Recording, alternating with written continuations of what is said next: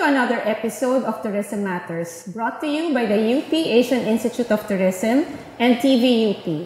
We aim to explore the many aspects of tourism and how it affects our lives.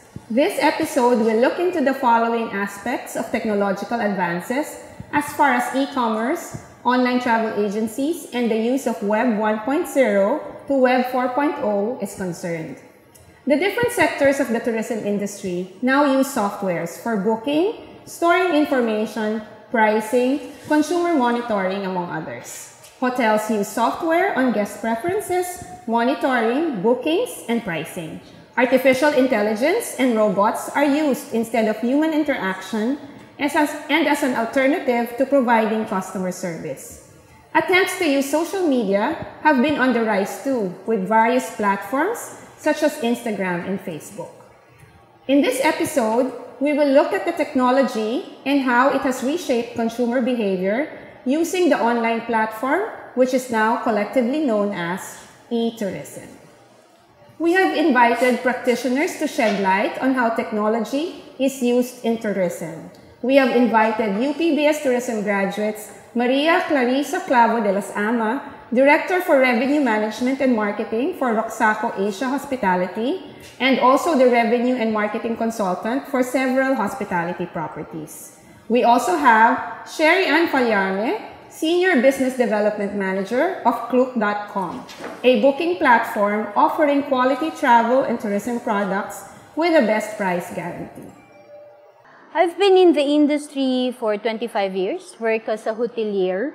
But maybe I've spent 7 of it in e-commerce companies. I've worked with Groupon Philippines. I've worked with Agoda in 2008. I've worked with DirectWid Hotels, which is the #1 provider of booking engines for hotels. I guess that's where I would be coming from. And coupled with my experience as a hotelier. Well, I'm quite lucky to be starting my career in the online industry. I started with an OTA right away after graduation as an Asian brand, which basically offers both B2C and B2B options of bookings for our consumers. And then right after asiatravel.com, I transferred to Booking, which is more international company. And then as of this day, I am with Klook, which is basically an in-destination travel bookings platform. In terms of technology and e-commerce, I would say that Philippines will be at par with the availability of whatever technology is available in the industry. This is because most of the e-commerce companies now are international multi-companies, meaning they're from abroad. But as to how frequently our market uses it differs. But expertise and trust of the platforms is still growing. So in terms of technology, it is available. As to whether we are using it, not as much as the rest of the world. So if we are to assess right now where we are here in the local marketplace in terms of use of technology and e-commerce in travel and tourism, I would say we are right where Southeast Asian market are today. At the change of all this, at the advancements of technology and ease of e-commerce, the consumer is at the center of all of this. In the tourism industry, the major advantages of using technology is seamless processes. When you have a technology in place, especially for hoteliers, where one information from the market flows directly into your process or small system of a hotel, it gives you efficiently, it gives you enough information to make the right decisions. It should help hotelier understand the market and respond to it as quickly as possible. But again, The disadvantages is that it requires a lot of investment on the end of the hotelier. So that is where one of the challenge is coming from. Another challenge is the hoteliers we have now are not as comfortable, as mentioned before, with using technology. And we haven't really taken the opportunity to understand the technology and its implication to our processes. We haven't had a formal sit down with this e-commerce company to tell us what will work for us in detailed terms. Usually it's just hi, hello, this is our platform, this is what it does, but not so much on what it can do. So hoteliers remain hesitant to fully use technology and the platforms that are available now in the industry. New age traveler right now basically wants three things when they go to a destination. So this is gain experience, gain value, and gain learning while they are experiencing the local culture. So in order to achieve all of these three, the common advantage that we see in using technology is that they can do all of this in the destination and in the very last minute while they are on the go. So case in point, if we are looking at booking a certain accommodation from 10 years ago, we will call a travel agency or we will call the destination itself and look for an available accommodation that we can book on the preferred date of travel. It will take time for us to confirm a visit to a destination. Fast forward to 5 years ago, maybe now we can do our own booking of flights, our own booking of accommodations in the click of our fingers. If we are to do the same thing this year, right there and here today, I'll just have to get my mobile phone. I'll just have to get my smartphone. I will be able to book my flight. I will just get my credit card. And I will be able to check what are the available activities that I will do in the destination. So as we can see, the consumer is very powerful. We all have these advantages from technology. Everything is at the tip of our fingers. It would, given that I've worked with many online companies, this is an opportunity that we're missing out. The hoteliers are really missing out if we don't take time to understand and use them. Now, looking from an industry practitioner from Klook alone, advantages, yes. As a business entity, this is very advantage. The feedback loop is super fast.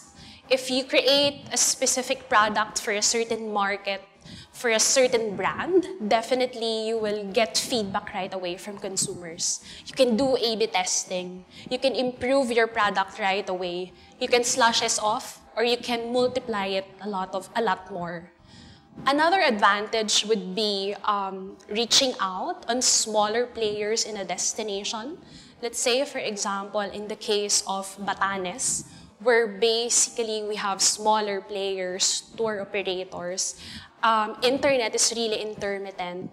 Maybe in terms of booking, it's a little bit advanced when we do in Facebook, social media. But Klook comes in the sense that we give the technology to suppliers to really check their bookings using a platform that is basically at the tip of their mobile phones as well. So in the past, maybe working with somebody as a supplier would entail them doing pen and paper bookings. But Klook comes in the sense that we give them the technology that they may work on more efficiently and sell their products on a more global audience. But all of this also comes with disadvantages. Unfortunately, the internet has not crime-proofed itself yet as of today. So we still have cyber crimes. Basically, in Klook, I can identify two major disadvantages that the company is facing. One of which would be fraud payments. there are instances when a customer will use another person's credit card to book a certain accommodation or a certain activity. That would be very stressful from the part of the business entity. It also affects customer experience. And eventually, since feedback is very fast as well, we get bad reviews. Another thing would be information theft, identity theft. So when the sensitive information are stolen. So it is really important as an online platform to have all these security checks in place to ensure that positive customer experience will still be viable at the end of the day. Changes and innovations we are expecting in the near future. For example, in Japan, it says that robots are already in place replacing customer service.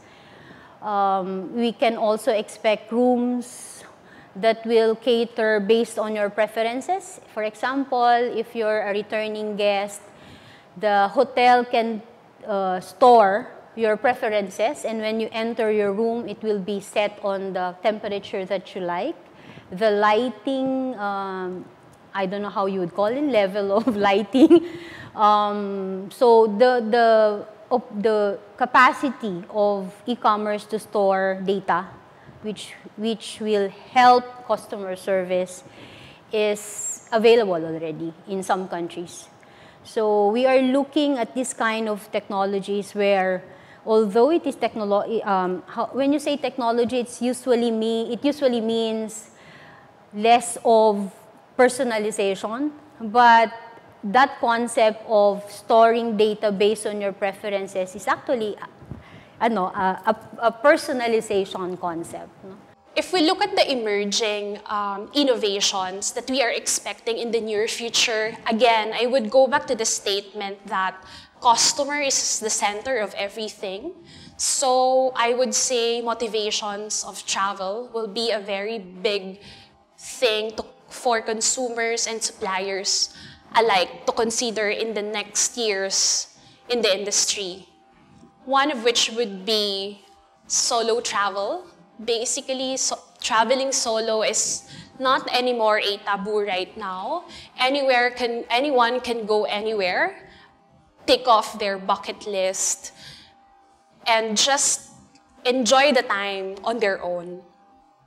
Another one would be the yearning of millennials, basically to engage in experiences that are sustainable. There is this call right now among every one of us to engage in more meaningful travels, experiencing the local culture, and not basically being just a tourist in a certain destination. We become locals ourselves. So this would entail suppliers to prove and offer products right there and then, where this yearning will be really offered to our millennials. Another one would be on the side of leisure.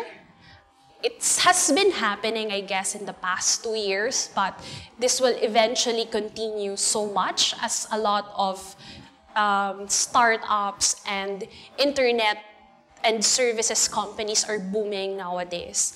So I myself, whenever I am in a destination for business travel, in my own time, if I can squeeze in some leisure activities, I would definitely do.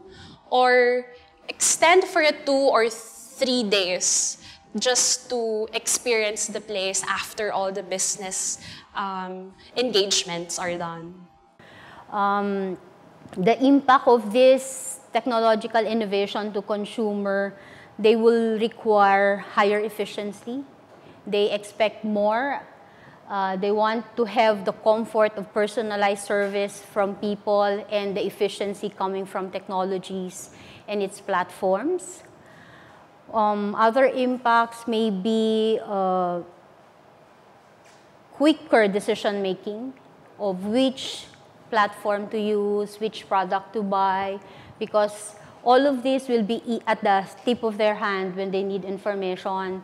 They want to know something about an information or want to know something about the service of a hotel, service of a company. They can easily look for it and they can easily review it, especially now that all kind of service are reviewed. And this is made possible because of technological advances that allows people to share at real time. In terms of IT solutions for tourism and travel, other than those motivations for travelers to go from one place to another, technological advancements are really soaring up high still and is expected to improve more on in the coming years. We have VR, virtual reality and augmented reality right now. It's very cheap from a supplier's perspective. Once, for example, you can already show your product to a certain or to a potential customer right there and there just through VR. Gone were the days when we would say that tourism as a product is something that you would experience once you are already in the destination. Somehow, technology has lessened the gap of managing the customer's expectations prior to your travel versus your travel itself on the destination. This has been made possible by technology nowadays. One more thing would be Internet of Things. You go to your airport, you go to your terminal, you don't need to bring your printed out boarding pass. You just have your smartphone. You have the QR code. You don't have to queue up the airline counter because you definitely, whenever you have the access or connection to the internet, you can just confirm your flight time, select your seat plan, even add on your meals, in-flight meals, in just a click of a finger. Another example of Internet of Things would be, smart hotels, smart hotel room accommodations. I was in Shenzhen last month. I called the concierge. I wanted a cup of coffee. In just a matter of minutes, somebody knocked on my door. When I opened it, a robot was there with my coffee. So, yes, it is exciting how at this age, these things are happening. What more can we imagine in the next 10, 15 years for travel? Maybe we can have this theme park, what do you say, a theme park, a global community wherein you are in the Philippines, but you can eventually experience what is it like, how cold it is in the Arctic, or how cold it is in Alaska, or the sunny Hawaii, something like that. So technology has made the world a little bit smaller. And on a more positive thing, it has made travel more inclusive. So gone were the days when traveling is a form of luxury. You dress up, you go to your airport, board your airline.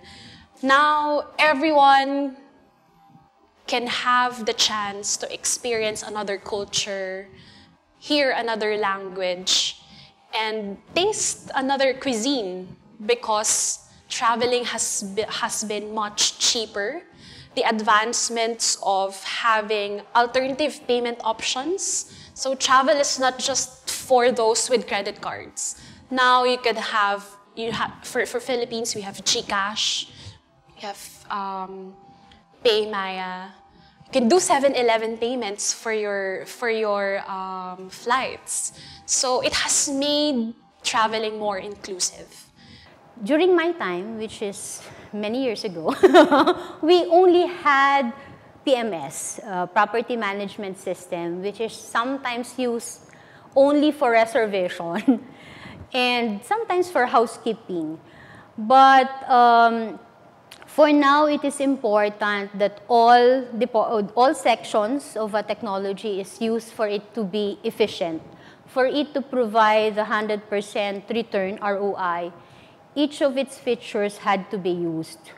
So the emerging IT solutions is, for example, in my current company, we just partner with Jubo. The Jubo is a PMS, it's a booking engine, it's a channel manager system, reviews, rate tracker, all in one. So it provides us the big picture. It also provides us the small picture for our operational concerns while keeping us tracked, keeping the market industry trends in track with the external information that are coming from our booking engine, from our channel manager system. So I think this is the solution that companies need to look at.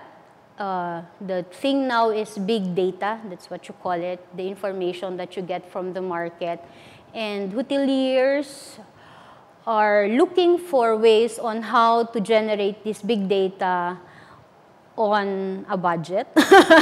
To be cost efficient, you have to look for ways to have the IT solutions or IT processes that will allow you to make decisions as quickly as possible and provide a seamless service to your consumer.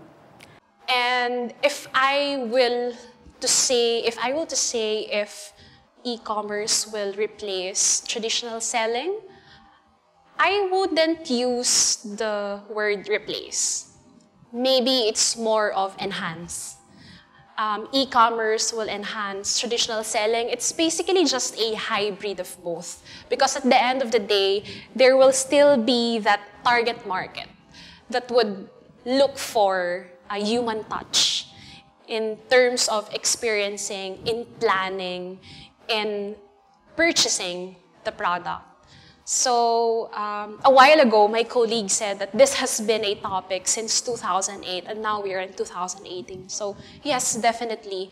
It's really not an issue of a new technology replacing the other, but it's really more of complementing what we have currently now. And at the end of everything, travel has become more accessible to anyone nowadays. As to whether e-commerce will replace traditional selling, they have been saying that since 2008. It's now 2019, and the travel agency personalized service remains to be a factor or an industry in the tourism. So as to that question, I don't think traditional selling will ever go out of fashion, as you would say it. But we need to reinvent how to do our selling so that we can utilize whatever technology is available at the moment to optimize our revenue opportunities. Thank you very much, Ms. Clarissa de los Ama and Ms. Sherry Ann Fallarme, for enlightening us on e-tourism, its advantages and impacts to businesses. Technology and e-commerce are here to stay with its personalization, ubiquity, instantaneity, low costs, and interactivity. Consumers are lured to purchase tourism products online. Companies that adapt to the trends in technology should be careful with its negative impacts. Businesses who can adapt and maximize its strengths and advantages will go a long way. Those who can't, don't, and won't may become irrelevant. Let us use technology as a complementary tool to maximize our travel experience.